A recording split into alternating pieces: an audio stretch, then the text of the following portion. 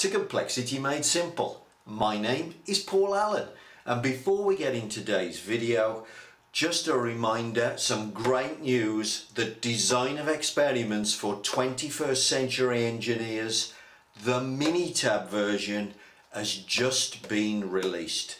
I know for those of you unfortunate enough to have selected Minitab, you have a great deal of difficulty in understanding this software, so we've created this special version of this text with the Minitab screenshots.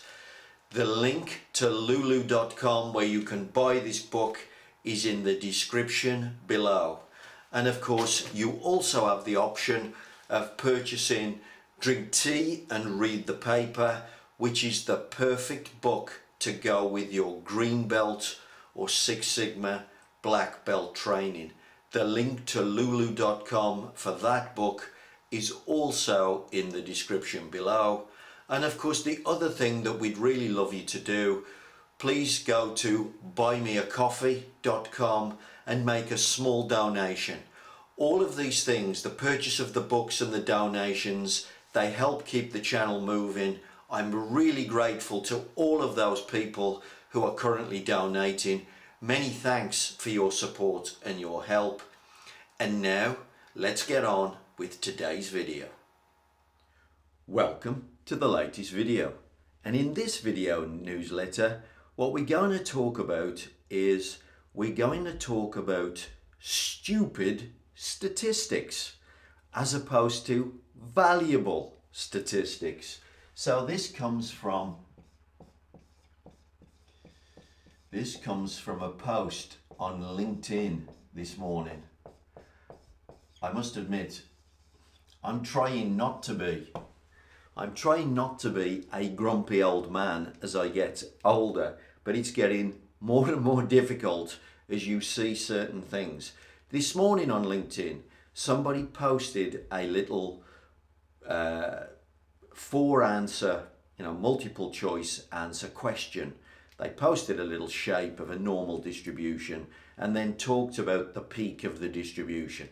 And they were asking a question about whether it was kurtosis, skewness, normality, or something else. Can't even remember the phrase. And I replied with a comment basically saying, who cares? Who's ever saved any money in a company by knowing about kurtosis, for Christ's sake? So, stupid statistics. And by the way, this was a Six Sigma Master Black Belt was asking this.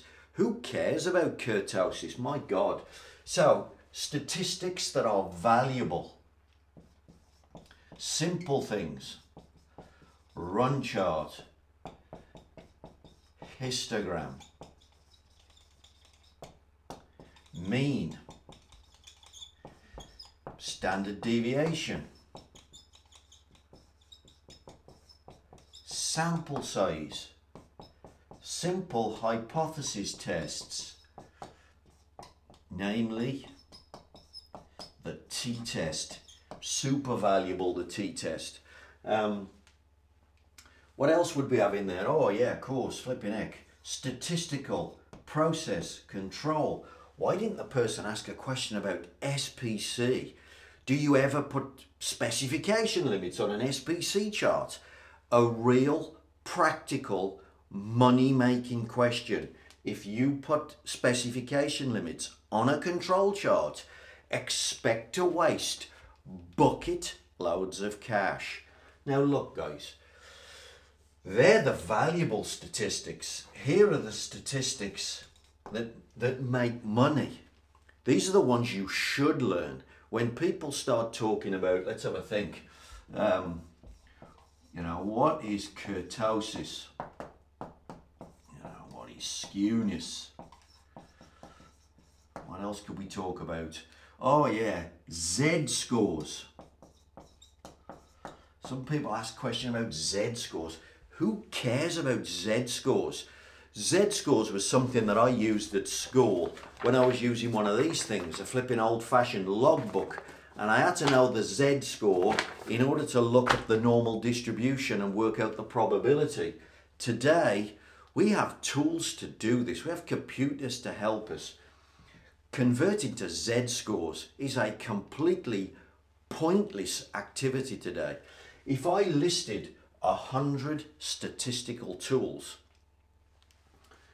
these things wouldn't even be on the list. They wouldn't even be on the list. For money, this is what I'm talking about. We're inside an organization. The organization needs money-making statistics to stop them making bad decisions, missing opportunities to improve their process. Money-making statistics are here.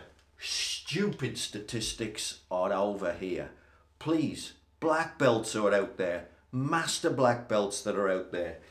Please look at all the things you teach, prioritize them, and teach your students the money-making list, and make sure that they prioritize the money-making list and become world-class at using these.